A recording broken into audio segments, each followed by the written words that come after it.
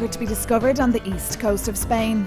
It boasts bright lights, blue skies and turquoise seashores, and has a very elegant name. Its local tourist board published an advertisement recently that's difficult to ignore. It read, "Smile, you're in Valencia." However, the sun is not the only luring thing about this part of the world.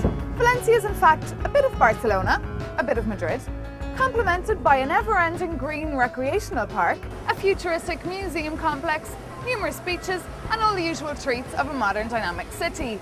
And the best thing is, its size. Getting to the charming city is a piece of cake.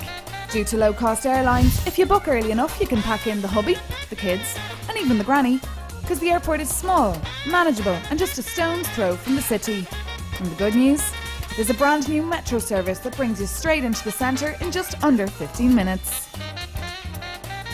The word "guiri" is used by the Spanish folk to describe a foreign tourist, normally a pink-skinned, sock and sandal-wearing type.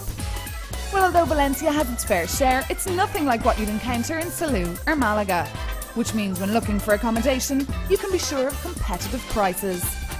5 minutes on a good search engine, you can come across everything from self-catering luxury apartments to fully equipped hostels. Spain's third biggest city is rich in history. From Renaissance palaces to medieval churches, there are plenty of monuments, art galleries and museums at your disposal, and most of them are free. There's also a fresh, buzzing market that claims to be the prettiest in Europe, and even a World Heritage Site, which is right here behind me, the Lonja de la Seda.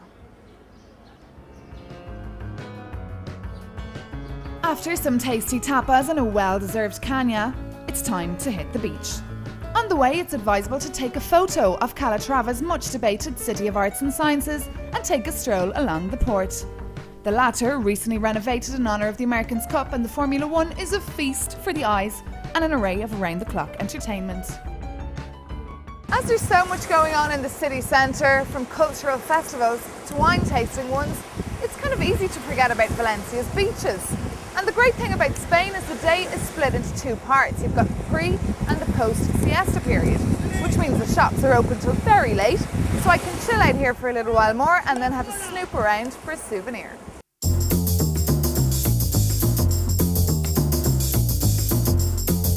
But when the sun goes in and the night lights are turned on is when you really witness Valencia.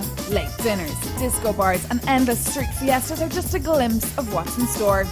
And the clubs go on till the early hours of the morning.